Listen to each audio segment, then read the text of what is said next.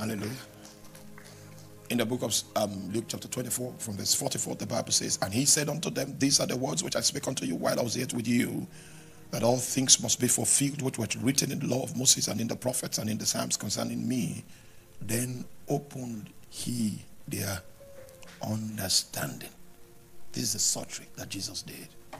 Then opened he their understanding. You see, I can be talking, I can be speaking now, except the Spirit of God inspires your heart through what I'm saying. You will never come into understand. A good message doesn't necessarily bring transformation. It's the activity of the Spirit that accompanies the message. For the Bible says that there is a spirit in man. It is the inspiration of the Almighty that gives understanding. Jesus did something like a surgery. The guys were living in the most privileged time where prophecy came alive. They could see the things that Joel said come to pass. They could see the things that Isaiah said. Prophecy came alive. Scriptures became flesh and bone. But because their understanding was darkened, they did not know that they were dwelling in the best times. It took a surgery. I don't know what Jesus did, but the Bible says he opened their understanding. He did what? He opened. The devil will always deal with people that do not have understanding, because anything that God has given you, if you don't understand that it's yours, cannot be beneficial to your life. Understand.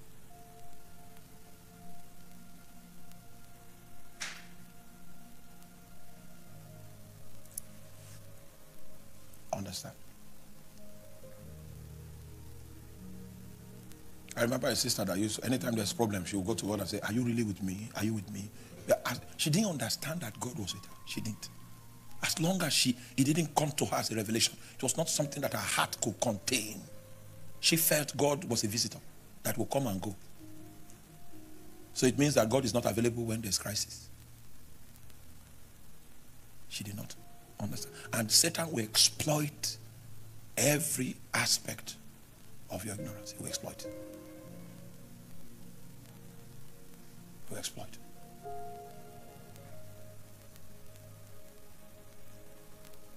He will exploit it. When we were building this place, we were supposed to fix the drainage. There was the drainage that the government built. It was poorly built and it collapsed. So we wanted to build it. It costed us 8.6 million. So we're willing to deploy it, because if we're going to wait for the government, we'll wait for a long time. And it's the collapse of that drainage that was responsible for the flooding that was eating up our land. So in our own interest, we had to fix the drainage. While we're trying to fix the drainage, the workers came to me and said, work has stopped. And I was wondering, are we owing you? He said, no. What's the problem? So the snake that they used to establish this market is under the drainage. And they know their culture. To make a market viable, they need to do some spiritual things. And I don't understand that culture anyway. But the guys that were working on the drainage knew the culture, and they were no longer willing to work, even though we are paid. What they were telling me that, Pastor, this will not be our work. This is pastor's work. This is, So we just came to inform you that you are on duty now. But you know what? Are you with me? Sometimes you don't need a new revelation, Sometimes what God does is that just reminds you of something He has told you before. Has it happened to you before? Anytime you see God remind you of something, maybe you saw a vision, you didn't understand it, and you didn't bother. You just left it. And then the thing now happens. Then is the surgery that brings understanding. Have you ever seen something before you didn't bother to know what it was, what it meant, and then when the thing now happens,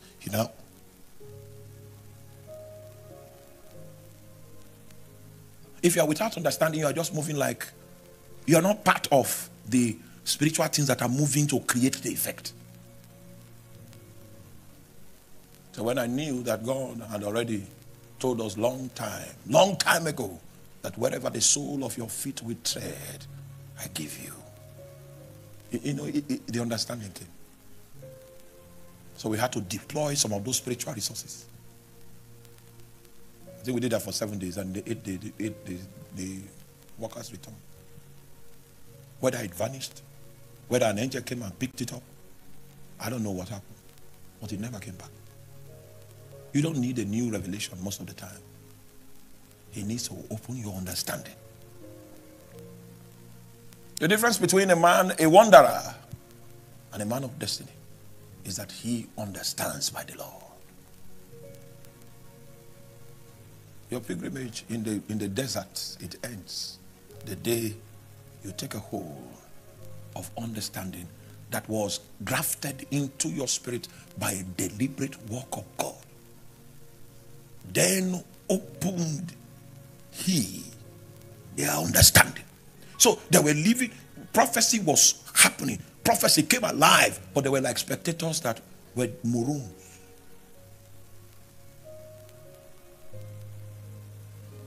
Until he conducted that surgery. When their understanding became enlightened, they became actors with him. And that's why we have a book in the Bible called Acts of the Apostles. Something switched on. They were no longer seeing the stories, they became the story.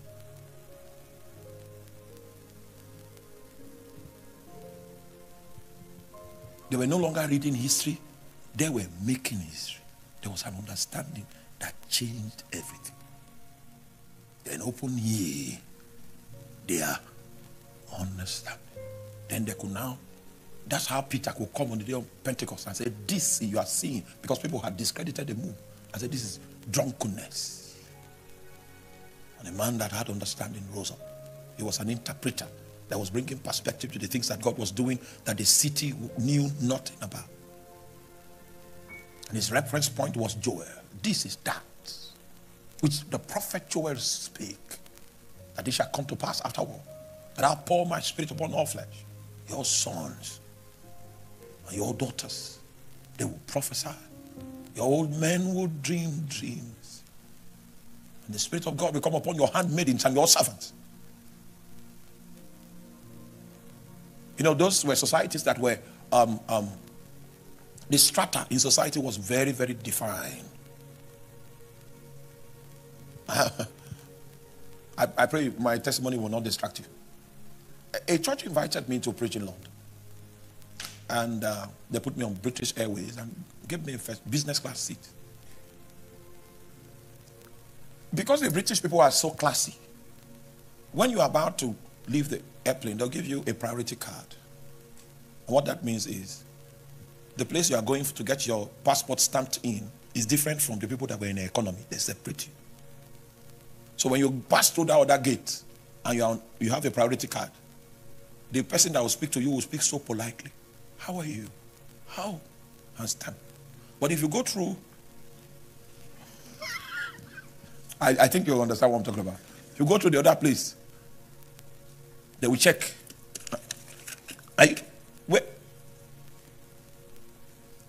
The move of God, the outpouring of the Spirit did not recognize strata of society.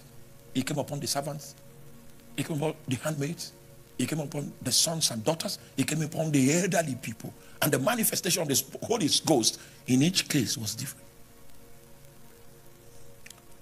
Peter suddenly began to speak from understanding. And the moment he finished his deliverables, about 3,000 people were added to the church. Oh, that God will raise among us men that understand, that have come into an understanding of what God wants to do in this time, an understanding of what God wants to do in your family, an understanding of what He wants to do in your office. The moment you understand, you become an actor. But if you are not, if you don't understand, you are a spectator. You'll be scriptures, prophecies being fulfilled, you are just a spectator. An understanding moves you from being a spectator to become an actor. I pray God. I pray God. Listen to me. Listen to me. Finally, because I want us to pray, we have 5 more minutes for me to finish this. Let me give you a few tips. All right? I'm in a group of some of the world leading prophets in this world. I'm not saying I'm anointed. I'm in a group. What some of the people there have been prophesying about next year is not a year you should miss. It's not a year. It's heaven is counting on the fortunes that will come out of this year. Heaven is counting. Great thing will happen in Nigeria. A great thing. A great thing. A great thing will happen. How many of you still remember the Delta variant, the COVID variant? That was the arrow that was shot into South Africa. You know what it did to South Africa? Or you don't follow the news? You don't follow the news. And then the Omicron was shot into Nigeria. But you see, the outcome of what we have in Nigeria is not the same as South Africa. Why? Why the preservative? It was designed to bring us on our knees, to reveal the fact that our healthcare system is porous, to make us dependent. But there's a shield. Yes, that shield is because of an intent of God that is about to come to pass. And angels have been dispatched to ensure that the polity is not thrown into confusion. The stage is set. And God is going to dispatch actors again. But what makes you an actor instead of being a spectator is that Jesus comes to you and he opens your understanding. Oh my. I don't know how. See, I'm already getting anointed just telling you what I'm telling you. He opened their what? Let me give you an insight. Those days we were still in Benue State University. I'm talking about 24 years ago. And we used to pray. We're just, and God used to speak. There was some of those sisters, they had this gift of prophecy. When we pray for, that sometimes the prophecy becomes so loaded.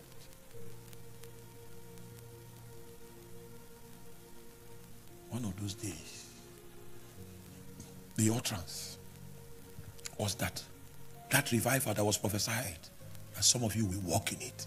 And as they were saying it, I knew I was implicated. That's understanding. It means you are part of this utterance. You are an actor. It is about you. Your destiny is what they are talking about. You know, I told you, understanding is of the heart. And anything you do that does not affect your heart cannot change your life. The preacher can be preaching. You like his utterance. You like his lingo. You like his presentation. You like his intelligence. You like his stories. You like, the steel cerebral. You are not part of what he's saying until the spirit of understanding quickens you. For the Bible says that there is a spirit in man. It is the inspiration of the Almighty that gives them what? Understand. You become an actor. The pages and the chronicles of the Acts of the Apostles will be open again. Because there are some activities that will still find expression under the influence of the Holy Ghost. In a much heavier measure than our ancestors that began this journey. Something is about to happen. Among these people, there has been witness about the year 2022. Something mighty is hitting the ground. It is because of this witness that some of us will go and hide for days to get understanding, so that we can tell you clearly, this is how God is going. This is how God. That's the assignment of a prophet, to bring the counsel of God in simple, plain language, so that anyone that cares to follow the strategy will know what to do and how to get it done. There is something destined to happen. A few nations have been handpicked by God, and Nigeria is inclusive. And the kind of thing I'm talking about is so massive that it will affect every fabric of our being as a nation. Can we pray? I don't want to talk too much. Then open he. I understand.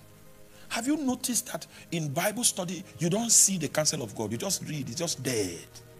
No, you need a surgery.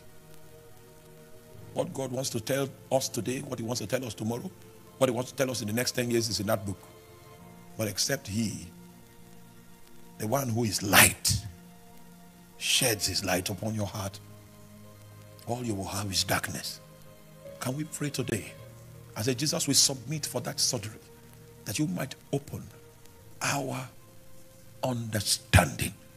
Oh my, let this day be that day that many of us will make reference to and say, this is where it all began. And when I rose from the place of prayer, I could see the giants that I was raised to kill. This is where it all began. The inspiration of the Almighty, it gave me understanding. My confusion was overpast, and I could see yonder. I could see the glory that was set before me, and it gave me the audacity to endure the persecution and the trials and the tribulations. When you rise tonight, may the eyes of your understanding be enlightened, and you cease to be a spectator, you become an actor. Oh, we have a book called the Book of the Acts of the Apostles, because some men acted under the influence of the Holy Ghost. A new set of actors are coming. A new set of actors are coming to renovate the landscape and to bring the hand of God where darkness hitherto had thrived. You are about to take your journey, and even though you say you are weak, God will make you strong. Kaima morosi sela, reskivo lomo koria, bamaski sose. We dwell in the greatest of moments.